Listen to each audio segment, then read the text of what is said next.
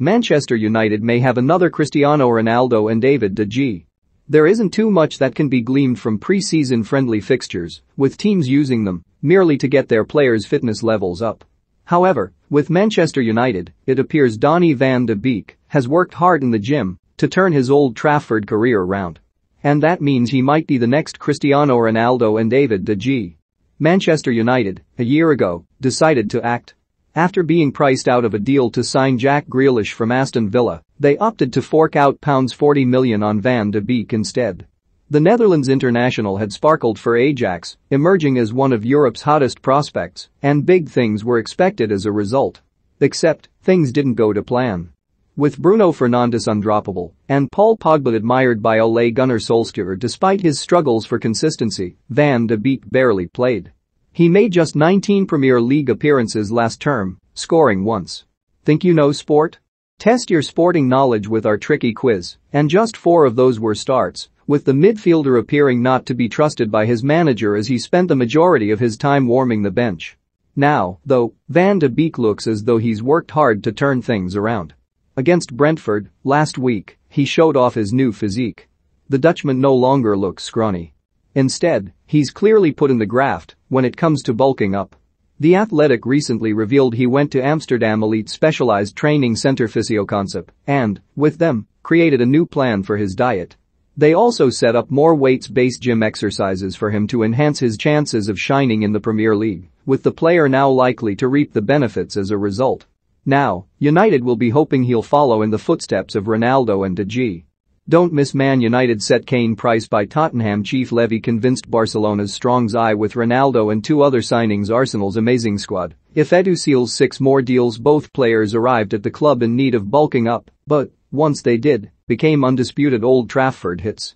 Ronaldo joined from Sporting Lisbon in 2003 as David Beckham's replacement, initially cutting a skinny figure as he struggled to adjust to life in his new surroundings. But when the club put him on a specific diet and nutrition plan, the Portugal international changed forever.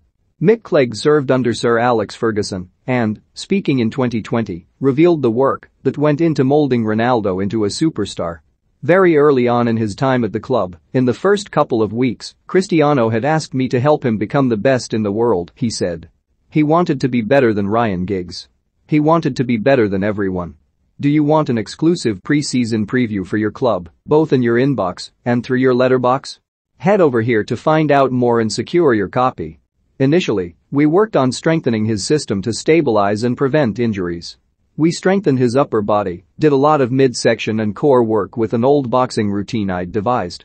As he saw results and grew in confidence, we incorporated a wide variety of power exercises. Over the years we looked for more specialized work to make sure he was training harder, faster and more intensely than anyone else we knew, including in the field of up-and-coming brain cognition training. And it was a similar story with De Gea too.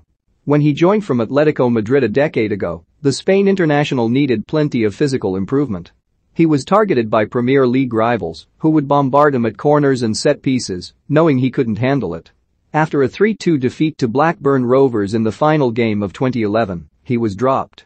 But he then returned a player transformed, helping the Red Devils win the title the following year.